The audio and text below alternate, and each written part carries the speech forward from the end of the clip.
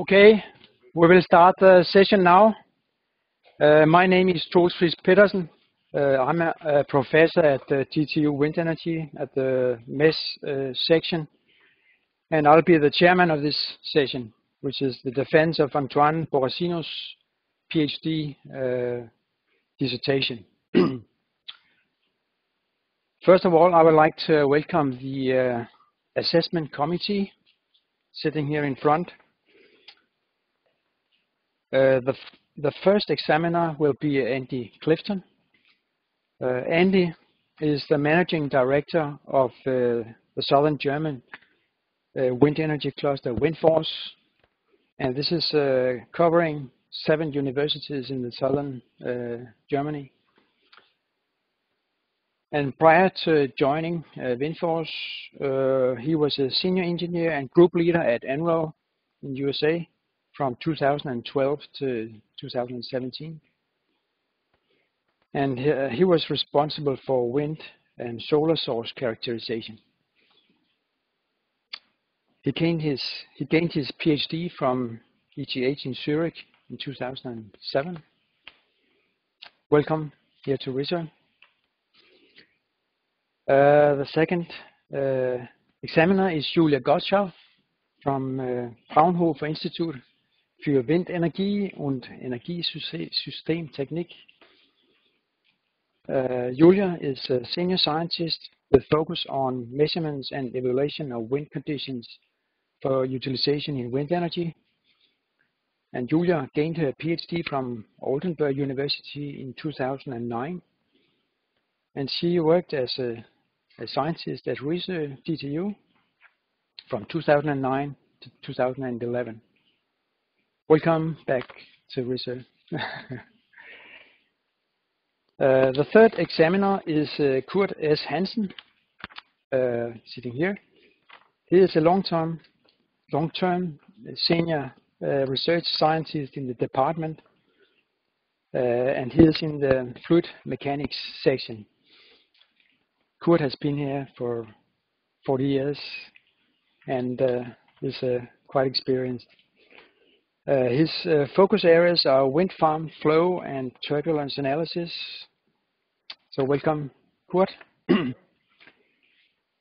And a warm welcome to Antoine Borraccino. You are from DTU Wind Energy, also the MES section. Antoine has for the last 3 years been working on his PhD project here at the DTU.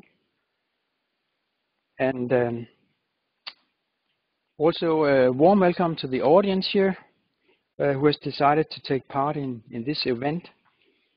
Welcome to you in here, but also welcome to those who are sitting remotely to follow your presentation.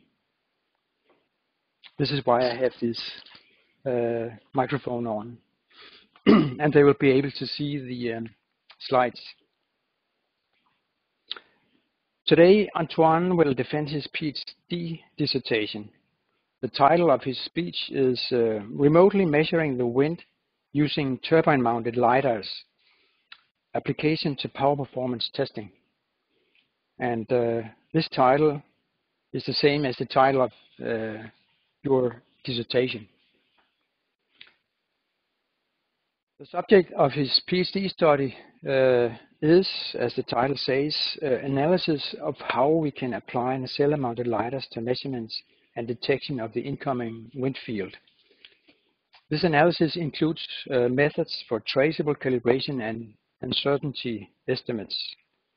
This is a subject that points towards the future method of power performance measurements.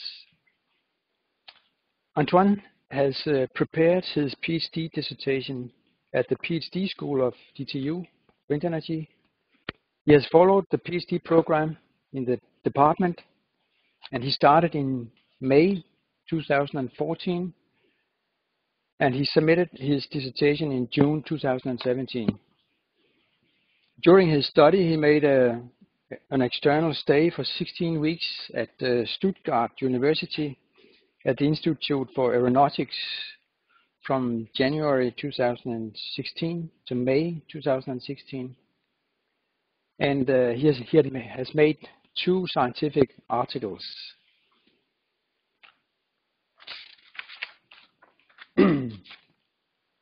Antoine's main supervisor was Mike Courtney. He's also from DTU, Wind Energy, the MES section. Mike Courtney is a senior researcher, and he has supervised Antoine during the whole PhD study. Antoine also had a co-supervisor, that was Rosanne Wagner, sitting down there.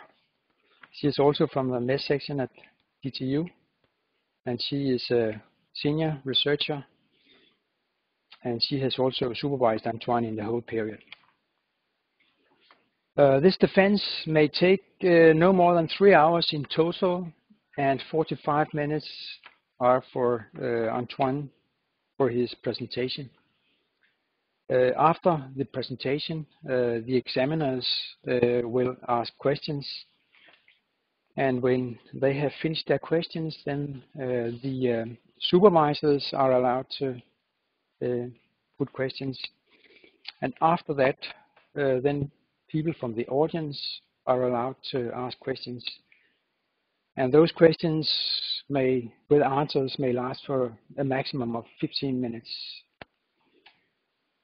And the questions from the audience have to be announced now. So are there any questions from the audience? No, there will be no questions from the audience. So now I'll give the word to you, Antoine. You will have 45 minutes.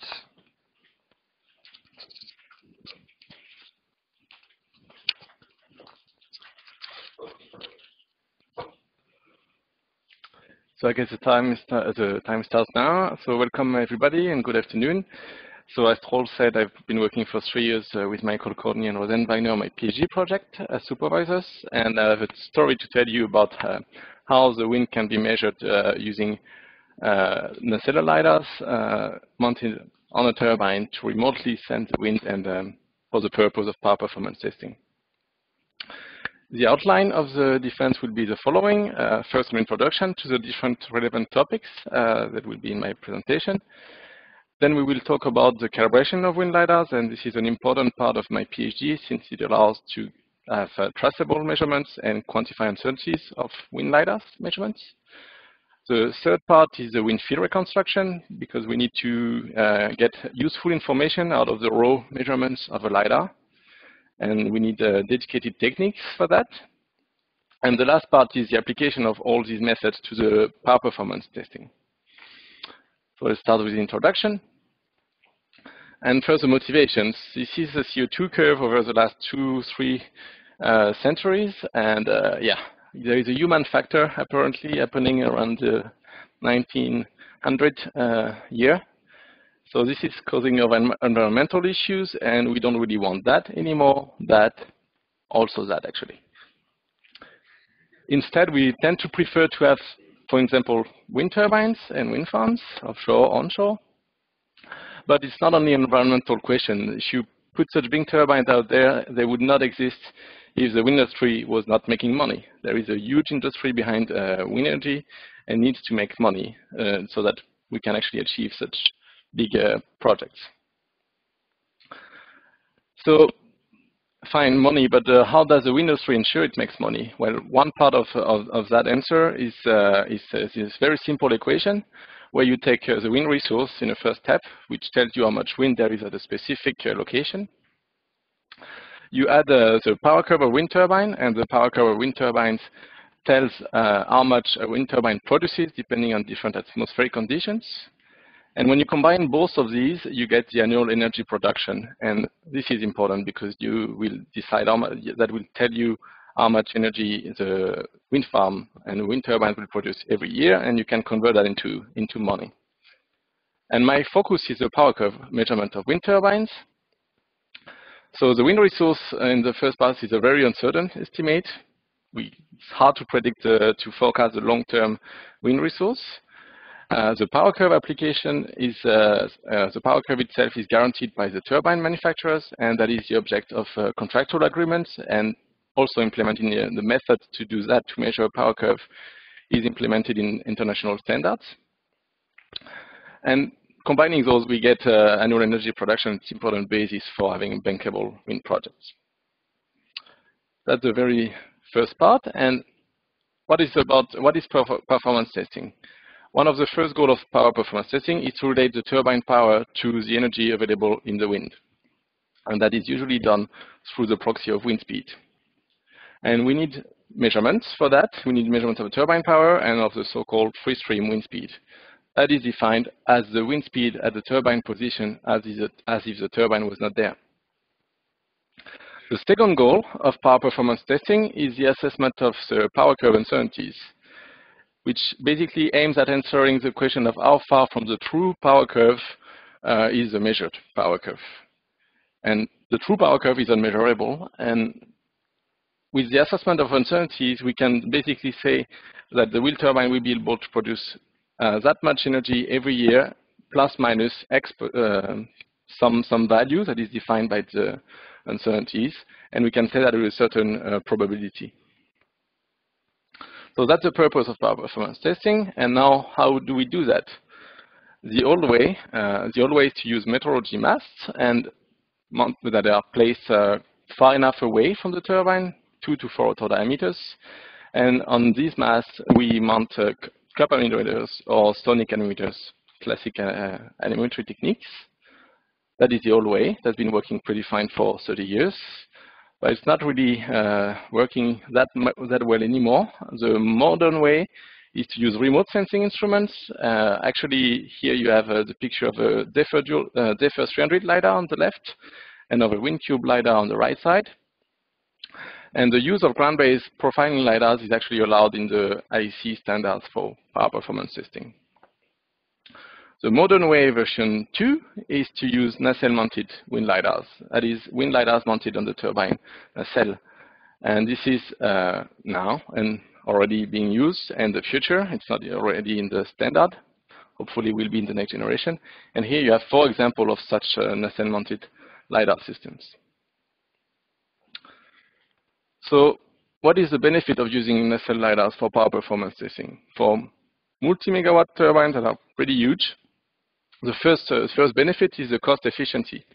Ground-based lidars and nacelle lidars are more cost efficient than a meteorology mast. The second benefit is the representativity of the wind measurement. Nacelle lidars provide more representative wind measurements than a met mast and than a ground-based lidar. And by representativity, we mean something that is more consistent, correlated to what the turbine feels. The wind that is measured by a nacelle lidar is more correlated to the turbine power than others instruments. And these two benefits, they are true, but they are particularly true offshore for the cost efficiency of nacelle-based lidars. And ground-based and nacelle-based lidars, they probably compete very much onshore, and they are giving more representative measurements than a met mast because I'm able to measure at multiple heights at the same time. So I've been using a word quite a few times now, LiDAR, and probably some of you don't know what that is.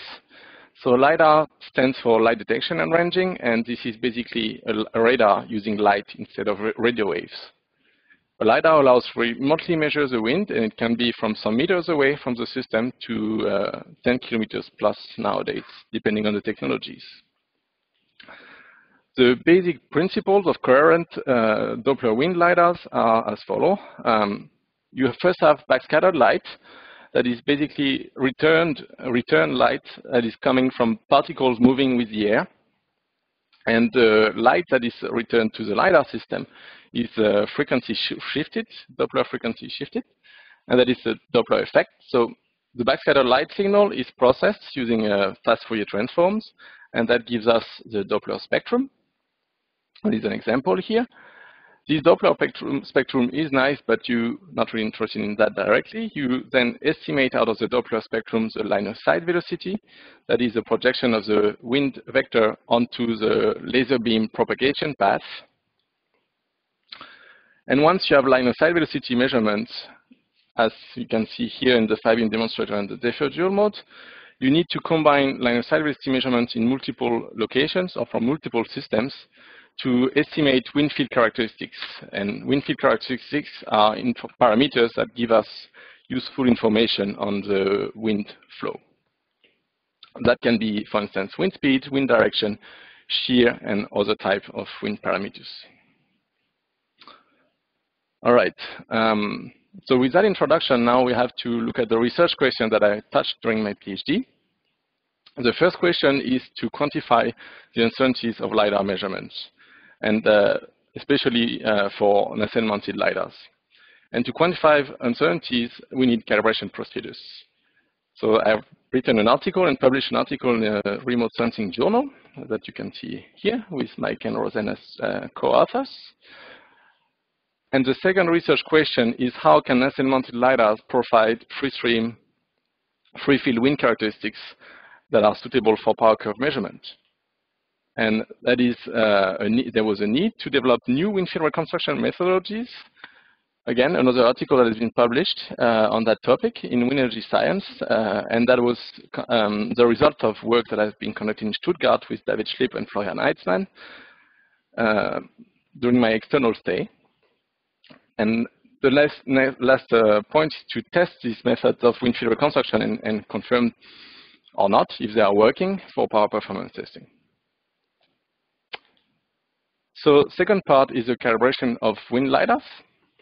And here we're going to touch the methodologies that I've developed in my PhD. And the end result, the goal is really to get to the point of LiDAR measurement uncertainties. But a LiDAR is a measuring system, and the calibration is actually a very defined term in the science of measurement, metrology. There are international standards issued by different bodies.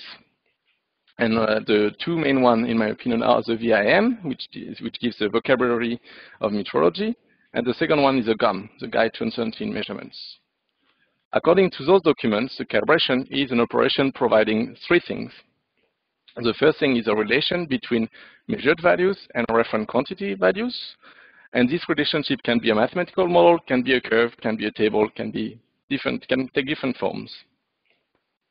The second part of the calibration is to associate measurement uncertainties with the measurement of the system you want to calibrate. And the last part is to apply a correction to the measured indicated quantity value so that you get the best estimate out of your basic first measurement, non-calibrated measurement. And why do we bother?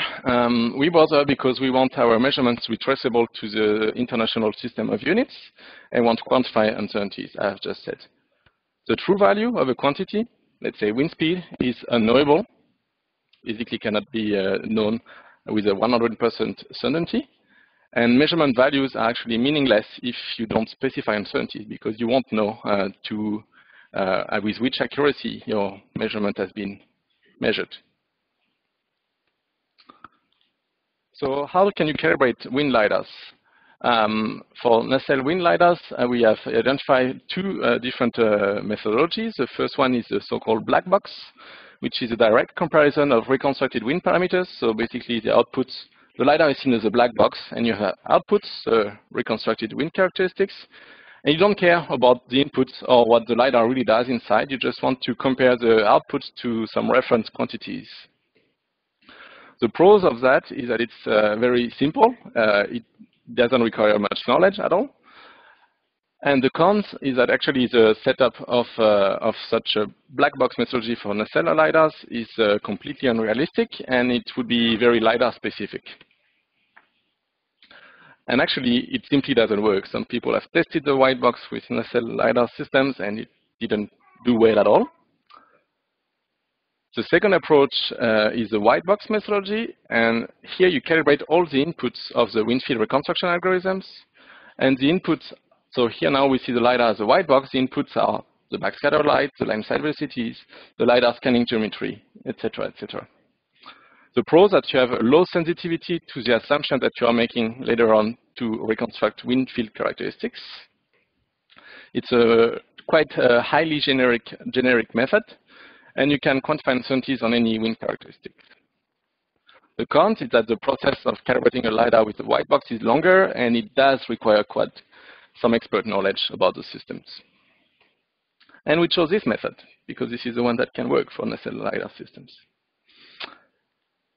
So the generic calibration methodologies I've been developing in my PhD is based on the original procedures for two-beam nacelle LiDAR systems. That was work started by Michael Courtney in 2013. And I further developed and tested the method with two different nacelle LiDAR systems that have multiple beams. So on the left side, you have the Avent 5-beam demonstrator that has 5 line of sight. It is a pulse system. It's step steering, so it's taking one line of sight and then the next one and then the next one, and measuring at multiple distances simultaneously, up to 10 distances. On the right side, you have the Zephyr dual mode that is continuously scanning. So it's a continuous wave light system, and it's conically scanning. So it's measuring at one range and refocusing in the next range at a high speed. And this work I've published in a journal article and 2 detailed calibration reports. So the first part of the calibration methodology is calibration of beam position in quantities. Here we are talking about in kilometers of the LiDAR system, the tilt and roll, how it moves. And the LiDAR geometry can be a parameter such as the cone angle for the Zephyr dual mode or opening angles for the 5-beam demonstrator, and the geometry allows us to know where the measurement points are taken. So here you see the pictures of that ground testing for the beam positioning quantities, and the procedures are LiDAR specific, cannot be avoided. The LiDAR geometry will depend on each system. And we use hard target method to detect the beam position in these frames. But I won't go too much into detail into this method because they are LiDAR specific. The second part and the most important part is the calibration of the line of sight velocity measured by the nacelle LiDARs. So we use this measurement setup in Høvsør in Denmark at the test section for large wind turbines from DTU. And the LiDARs were placed close to this met mass here, 260 meters from 2 small masts. And that's how it looks from the back with the Zephyr here and the 5-beam demonstrator there. And probably you can't see the 2 small masts there. If we zoom in, that looks like this. We have 2 small masts of 9 meters, separated by 5 meters. One is top mounted with a cup animator, the other one with a sonic animator. And we detected the beam position of the 5-beam here. And of the Zephyr, we have the beam passage since it's continuously scanning schematized here. Now with the method to calibrate the line of sight velocity. We need measurements. We have the main data that are coming from the cup animator. We use the cup as a reference wind speed measurement system. The sonic animator was used to retrieve the wind direction. And the LiDAR, from the LiDAR we use the line of sight velocity and the tilt angle from the kilometers. With this data, you can compute a reference quantity that I call the pseudo line of sight velocity, VRF, by projecting the horizontal speed in the vertical plane, and first with the tilt angle, and in the horizontal plane with the wind direction. However, we're still lacking the line of sight direction here, and this can be evaluated either using high resolution GPS, or you can use the data themselves to evaluate the line of sight direction in the coordinate system of the reference wind direction sensor. And that goes with the fitting of the wind direction response, the LiDAR wind direction response. And the second part that is a bit more technical process called residual sum of squares. And the next part of the data analysis is to compare the LiDAR measured line of sight velocity with the reference quantity we have derived here. The results here are linear regressions on the 10-minute data. So each dot is one 10-minute period. On the left side, you have the 5-beam demonstrator with line of sight 0, and the bottom part of the scan of the Zephyr dual mode on the right side. And we get high correlation coefficient, coefficient of determination above 0.99, and that's very classic with the experience we have on this method.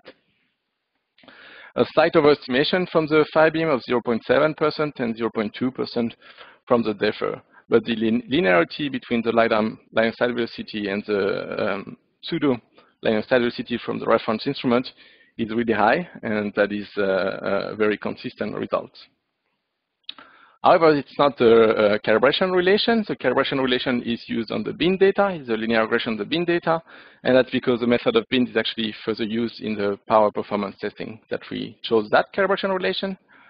So calibration relation are in green now, and we have obtained our calibration relation. Very good, that's the first part of the calibration. Then we have the uncertainty of the line of sight velocity. And the method for that, we use the GUM. And the GUM methodology is based on the law of propagation of uncertainties. It's an analytical method. It needs a measurement model. So here the gain of the calibration relation multiplied by the reference quantity. That gives us Y. And we call the different terms here. And the way you can see the GUM for the line of sight velocity calibration, the GUM method, that's what I call the tree of uncertainties. It goes like this. First, you have the horizontal wind speed, and we need the combined uncertainty of the horizontal wind speed, and use the calibration of the cup, the operational conditions, uncertainty term from the operational conditions, the mass mounting, and these two positioning and inclined beam are coming from the calibration process of the LiDAR. Then you also need the uncertainty on the relative direction, that is combining the line of sight direction here and the wind direction theta. And we have the uncertainty on the beam tilt angle. Next stage of the tree, we combine this component with the relative direction component with the tilt angle and horizontal speed uncertainty. That gives us the uncertainty on the reference quantity. You see VRF. Next stage, we have the gain of the calibration relation we have obtained in the previous slide. And we can have an uncertainty on the gain using a half width of the confidence interval using the statistical method. So that gives us UA here, and we have UCVRF. We combine those terms, and we get the uncertainty on the measurement model Y. That is how the process works, and the results of uncertainties with that process. Now we had only in that tree combined uncertainty. When you have the combined uncertainty on Y, you can multiply it by a coverage factor to increase the probability of your measurement to fall in that interval. And that gives us what we call expanded uncertainties. So on the black axis, it's actually in meters per second, the expanded uncertainties, and the right axis, it's in percentage of the line of sight velocity. And you see the expanded uncertainties as a function of the line of sight velocity. And the results basically look the same for both systems, and we have a linear relation between the expanded uncertainties and the line of sight velocity. The expanded uncertainty is about 3% at 4 meters per second, and about 2% at 10 meters per second. So here 2% and 3% on this axis. And this magnitude of uncertainties is actually almost the same as the cup parameter that is used as a reference instrument. Okay, what are the prevailing sources? If it is so close to the cup parameter, we might wonder what is happening. Actually, when you look at the tree of uncertainties, the contribution of each component to the next level is about 40%, 30%, 24% for the calibration, operational, and mass mounting.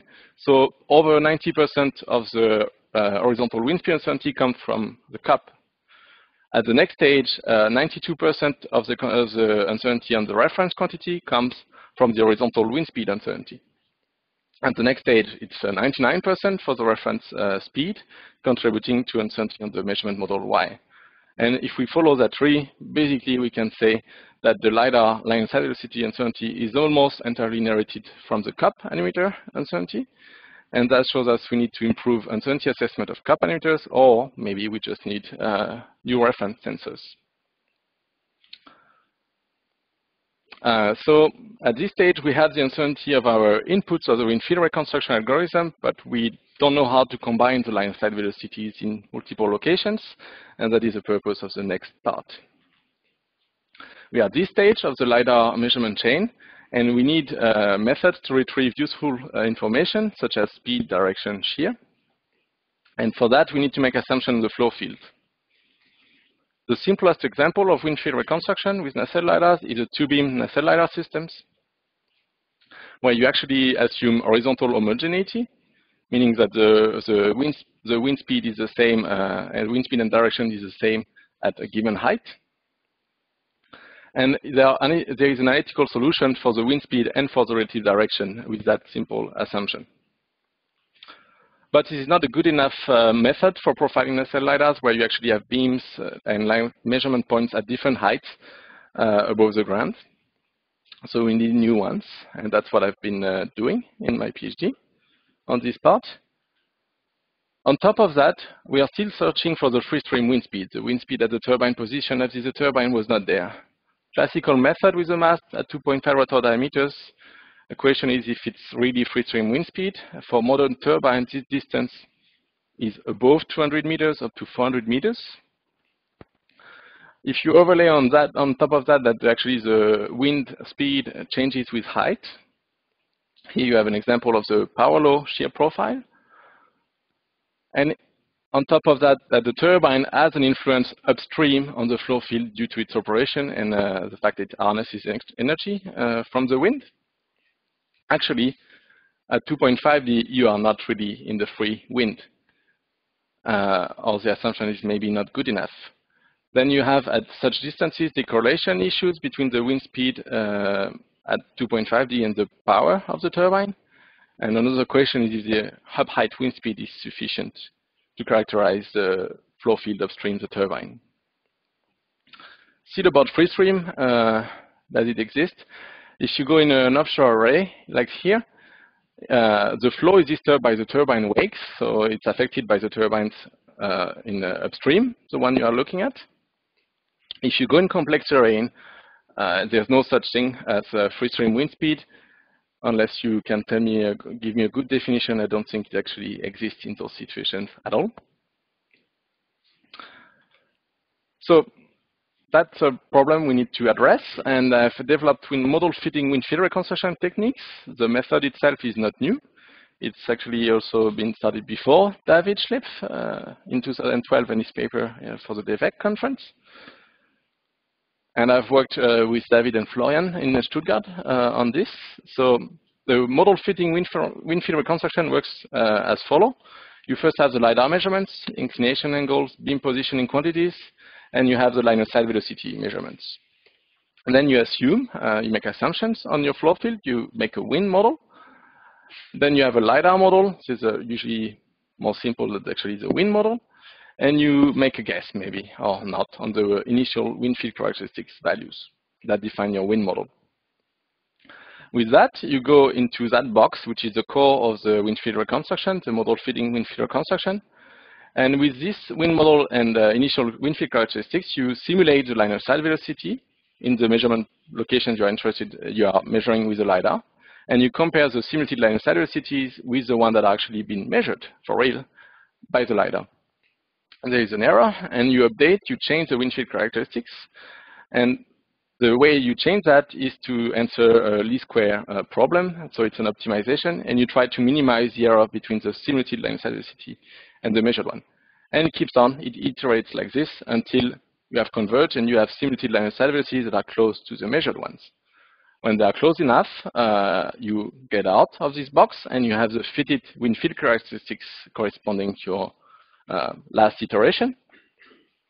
And then if you're interested in looking at different locations, with, you want to estimate the wind field at different locations, you decide of those locations and you evaluate the wind field at these locations using the wind model again and the wind field characteristics, and that gives you, for instance, speed and direction at a given point. So we need new wind models for profiling nacelle lidars that are suitable for power performance testing, and I've worked on that very much. The first wind model use lidar measurements at 2.5 rotor diameters. You assume stationarity in the sense that you look only at 10-minute data. You don't look at the turbulence within this 10-minute period, the variations of the wind within the 10-minute period. And the assumptions are on the flow field are the horizontal homogeneity and that the wind speed varies with height according to a power law profile. So for instance, you take measurements at 2.5D as shown in this graph.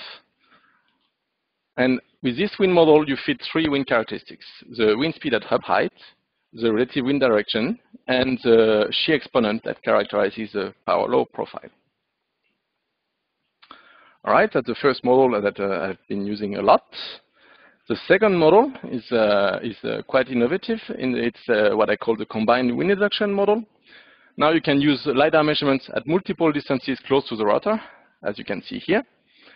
And at this distance, the wind is actually strongly influenced by the turbine operation. There is a significant wind speed deficit due to the extraction of energy from the wind.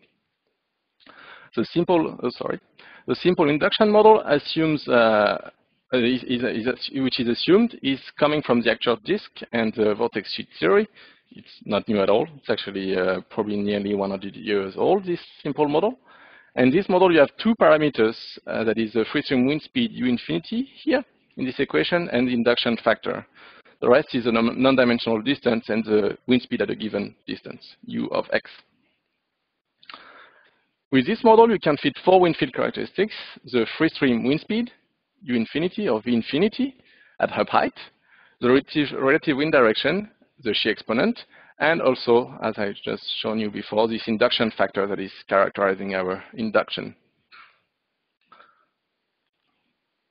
And to test those methods, we needed measurement campaigns. So we had in a Unity project a 7 months measurement campaign in Jutland, Denmark, and Jutland is extremely flat, so it's a good reference campaign. The owner is Vattenfall, and the wind farm comprising a row of 13 Siemens turbines of 2.3 megawatts. The lidars were placed on turbine 4 here, and there was a met mast 2.5 rotor diameters away here. That's the wind rows during this 7 months campaign, the distribution of wind speed and wind direction. So the nacelle lidar measurement trajectories in these campaigns with the 5-beam demonstrator and the defer dual mode look like this. You had 5 distances with the defer dual mode, and the first one is just for quality control, so we are only interested in the last 4. And it's in red here. The 5-beam demonstrator is in blue, and you have 10 distances from 50 meters to 250, something like this. And it has 5 line of sight. So in the reconstruction, I considered the 5 line of sight of the 5-beam demonstrator and 6 line of sight of the defer out of this 48 points that you see at each circle. And these 6 points are in green, so 3 pairs. Now we can have a look at the comparison between the nacelle lidar estimates of the wind speed at hub height. So the horizontal wind speed is estimated at hub height, and the filtering is made according to the IEC free sector mentioned here, and also some quality control of the lidar data. For the 5-beam demonstrators, the lidar measurements were taken at 2 rotor diameters upstream and 2.5 rotor diameters upstream for the defer. And that's how the results look. So we have 2,800 data points, 10-minute periods in these graphs. 5-beam demonstrator on the left side, defer on the right side, as before. And we get pretty consistent coefficient of determination between the lidars and the reference cup emitter on the mast. They are really close to each other on these two plots. And the gains are 0.6%, show another estimation of 0.6% by the 5-beam, and of 0.3%, about 0.3% from the defer. The scatter is not pretty good. It's not that high, so these results seem pretty good, and show that the method, the wind model, is and the method we have implemented, were working well with those data. The next slide is about the wind induction model now. So we use the wind induction model, same AC sector, and now we're going to see the horizontal wind speed estimated at hub height and 2.5 rotor diameters upstream, although your lidar measurements are only taken closer to the rotor, from 0.5 to 1.2 rotor diameters for the 5-beam, and from 0.3 to 1.2 for the defer at 3 distances. Again, the results. Pretty high correlation of determination, slightly higher than just with the wind model, consistent between the two lidars, almost perfect match of the linear regression, the false linear regression with the 5-beam, and a 0.7% underestimation with the defer. And we have a lower scatter in these plots with the wind induction model that wind model. And you might want to be interested in noticing that actually this is exactly the same data set time period as in the previous plot. So again, this method is also working pretty nicely. What you haven't seen so far is how the wind evolves in the induction zone. And this is shown here with these dashed lines that represent the wind model, simple wind model, with different induction factors. So a high induction factor is here, a low induction factor is here. And high induction factors are at low wind speed, and low induction factors at high wind speed. In the green squares, you see the ranges that have been used from the lidars.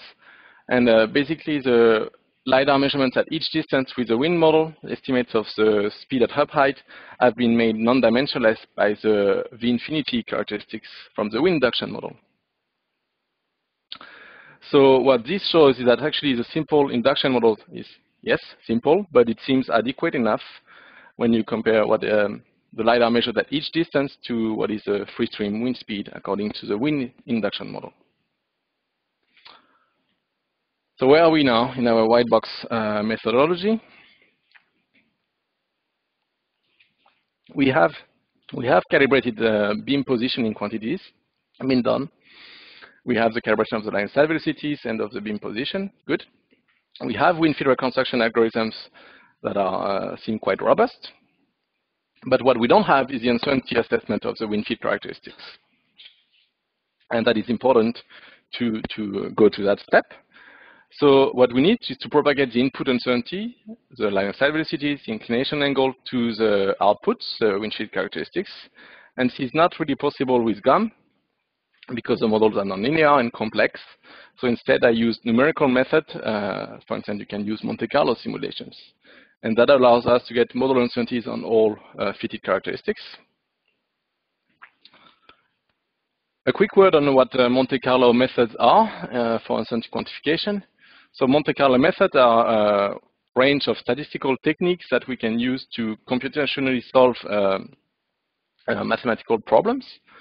The application is numerical integration, optimization, and what we really want here is the uncertainty quantification. The principles are that you propagate random inputs. So if you have inputs X, you have their probability density functions. You propagate them through a model, and then you obtain distributions of the outputs Y.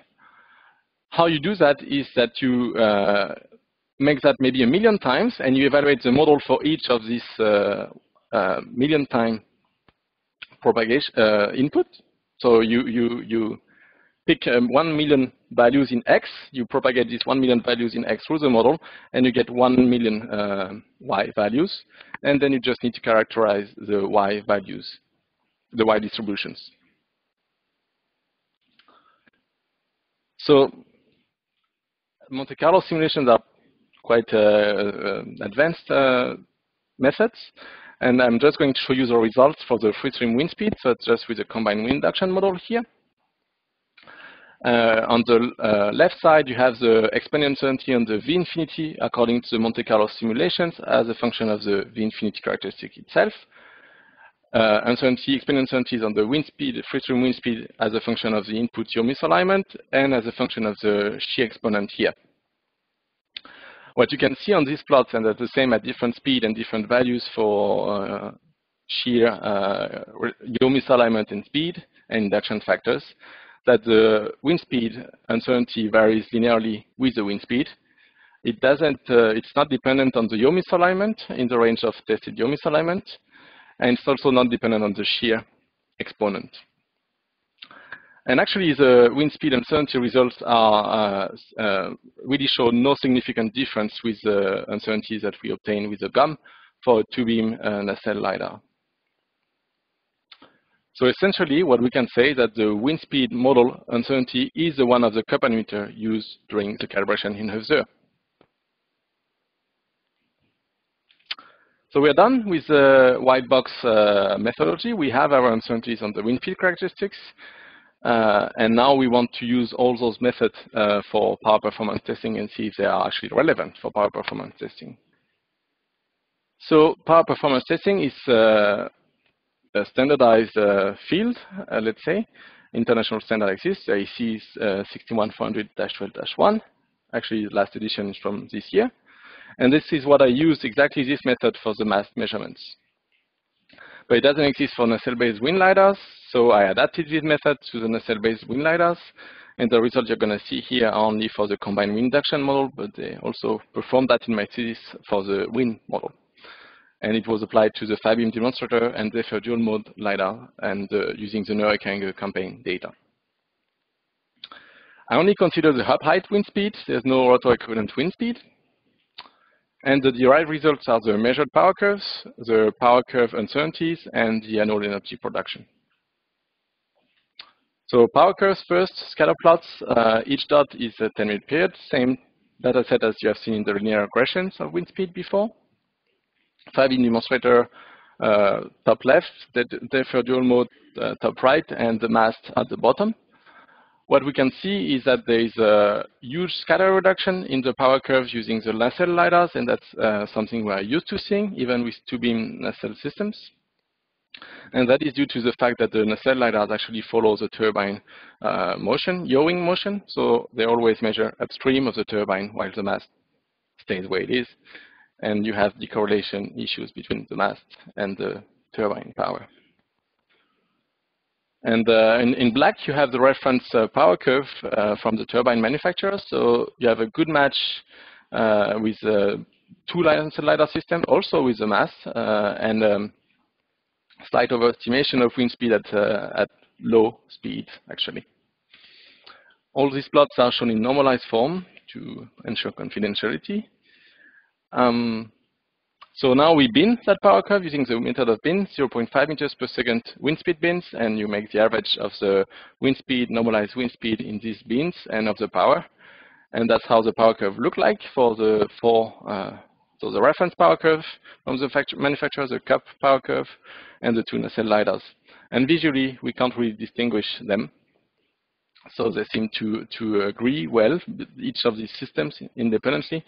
They seem to yield the same measured power curve.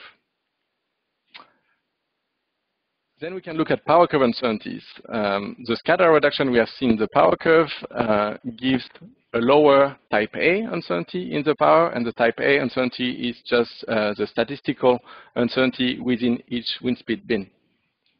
So as we had scatter reduction with the nacelle lidars, we have a lower power uncertainty of type A with the two nacelle lidar systems. And the type A uncertainty is actually the shape of the type A uncertainty as a function of wind speed is well reproduced. The combined uncertainty on the power combines the power uncertainty of type A, type B, also many other terms coming from other instruments for air density measurements that are minor components. And one huge component is a type B wind speed uncertainty. So in this plot, you see the combined uncertainty, combined power curve uncertainty as a function of wind speed. And what it shows that the 5-beam and therefore dual modes have lower power curve uncertainty. Wait for it, because the only reason it is smaller is because of the small component called the terrain uncertainty that characterizes the difference that is between the speed measured at a certain distance from the turbine and what the wind speed would be at the turbine position. So scientifically speaking, if you ask me, this term is a little bit silly and quite actually high, but we somehow need to put numbers on that, and that's what the standard did. So you have 3% for the mast, and since I'm taking measurements closer to the turbine, about 1 rotor diameter, I chose to use 1% for the nacelle lidars, and that's why they give a combined uncertainty that is lower. If you use the same 3%, the combined power curve uncertainty from the lidars would be slightly higher than the one of the mast. Another comment that the power curve uncertainty is highest at wind speed close to rated wind speed, and that is where the turbine, the power curve varies the most. And once you have reached rated wind speed, the power curve uncertainty is pretty low. You just have really minor terms left. All right, now we have our measured power curve, and we can look at annual energy production. The way to do that is to take Rayleigh wind speed distributions. We don't have the wind resource, but we take dummy, let's say, distributions of wind speed with different mean wind speed. And we combine that with the power curve to estimate the AP. And the AP in this plot is shown as a percentage of the AP measured by the as using the measured power curve from the cup animator. So what you can see on this plot is actually with three methods: the phi beam at 2.5 rotor diameters with the wind model, the phi beam at 2.5 rotor diameters actually with the wind induction model, and the actual V infinity fitted characteristic.